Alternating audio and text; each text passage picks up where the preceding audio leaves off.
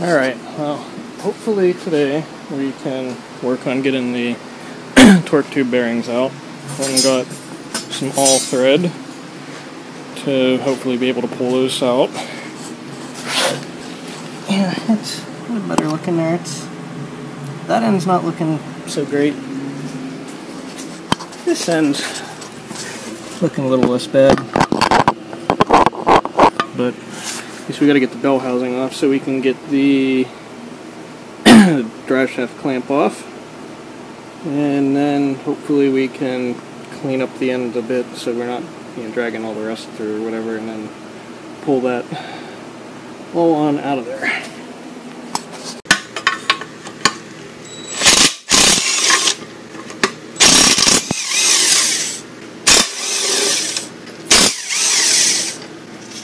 Alright, so now the bell housing shouldn't. The only two, maybe it's just sticking. Yeah, that didn't work.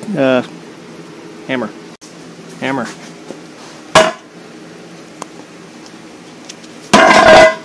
Hey, that worked.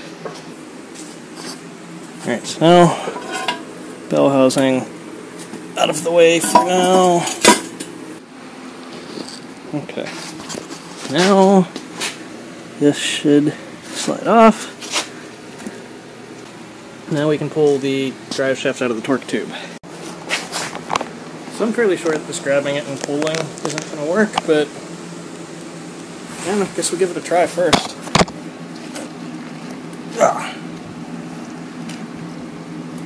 Yeah. Now maybe if I had more grip.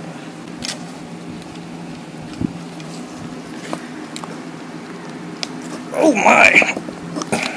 Move on.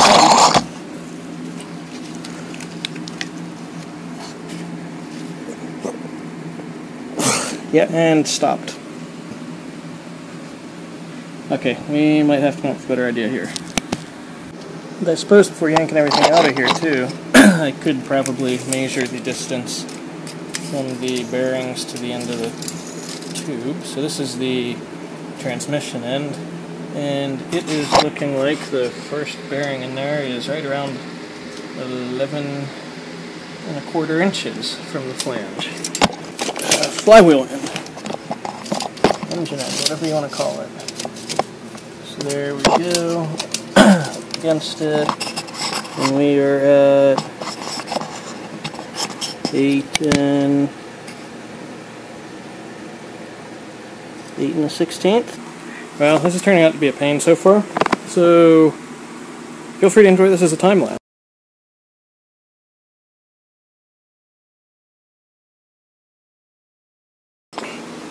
Okay, getting it out this far was an absolute pain. I think probably because there's some rusty spots on the drive shaft.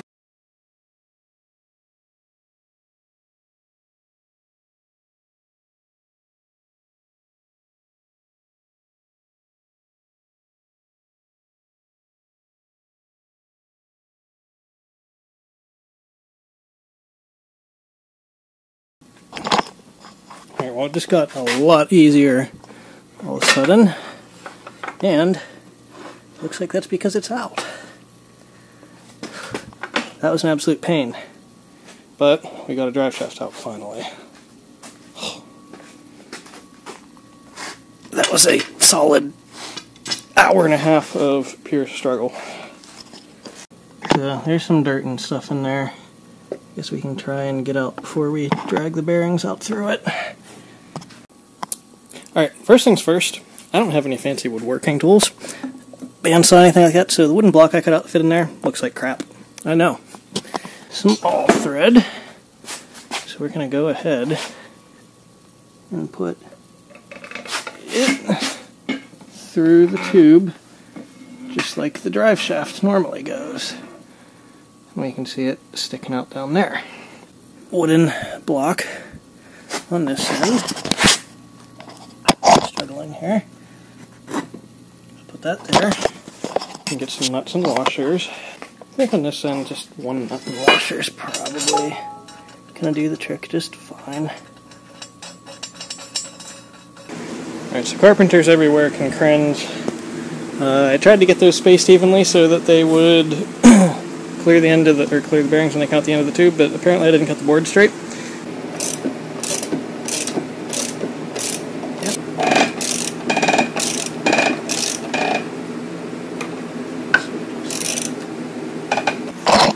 Hard to tell, but we might be starting to move. Alright, so I had to do something to speed this up because it was taking eternity and killing my hand turning that. So, managed to get the nuts, the double nuts, both aligned so I could get the tack on both of them. Now I can use it to spin this. Hopefully this will go a little quicker now.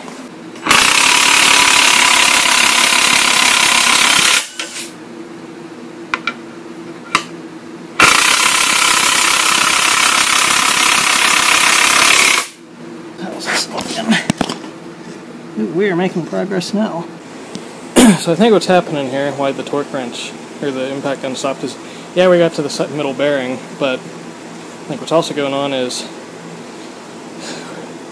there's enough of the all thread sticking out now that it's effectively acting like a torque tube, or not a torque tube, a torque stick, where we've just hit the maximum amount of force that all thread can take before it just starts to deflect.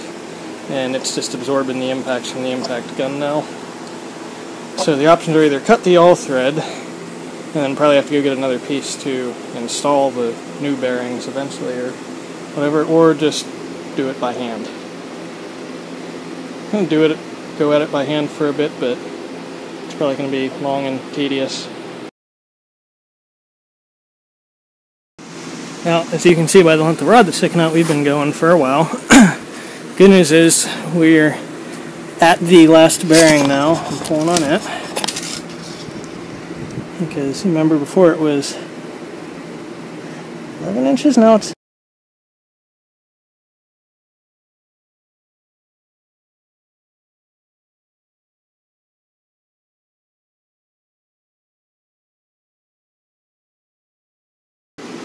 well, it genuinely took hours, but everything's out of there. Bearings and the vibration damper, and so I guess probably need to figure out some way to clean out the inside of the torque tube a bit, and I guess we'll have to go through and decide whether any of these torque tube bearing carriers can be saved or if they all need replaced. Well, here we got sitting on the bench the whole assembly of bearings and damper and everything from the torque tube. So everything here is, sitting in the order it was. So here's the trans end and the clutch end. Right, I didn't mix this up. And yeah, okay, so bearing closest to the clutch turns. Bearing closest to the trans turns. Keep in mind the backside of these looks a little dirty, but I'll have to clean up the carriers. Middle bearing. It ain't budging. So it's definitely the problem, and I'm glad I took this apart. There's even some rust on the damper and everything, and I think all this was just from it sitting and condensation and stuff. So you have to clean up these carriers, you have to find something to clean off all this stuff without damaging that vulcanized rubber, because I don't want to have to buy new ones of those each for 150 bucks. But yeah, I think hopefully I can get some new bearings, press them, or press the old ones out, get the new ones in, and hopefully be back in business. And for anyone wondering, yes, even the really crusty ones you can manage to push out with a vise. So I just used a socket about the same size as the bearing on there. And I used a block of wood, actually the same one I used to pull them out. Now, I at first was using just these on either side, figured, one there, and push it out. But it was starting to look like it was maybe going to flex this a little bit, so I stopped and used one the full face of it. As you can see from this one, it sits in there a little bit. So I used that just to get it to start, and it's even to the block now. So now I can undo this and get these on here and push it the rest of the way out. There we go. Now we're just turning it and they're coming on out now. There we go. I didn't even get anything landed on my foot. So there. Nothing more than a vise, a socket, and some blocks of wood. Got all the bearings pushed out. I just kind of set them here, just keep the orientation and everything the same. But so this is the, I guess the one from the transmission end, and it turns, but not really smoothly. But it's not the bad one. The bad one is one that's in the middle, and no matter what you do, it won't turn. So it was definitely no good, and I'm glad I took this thing apart.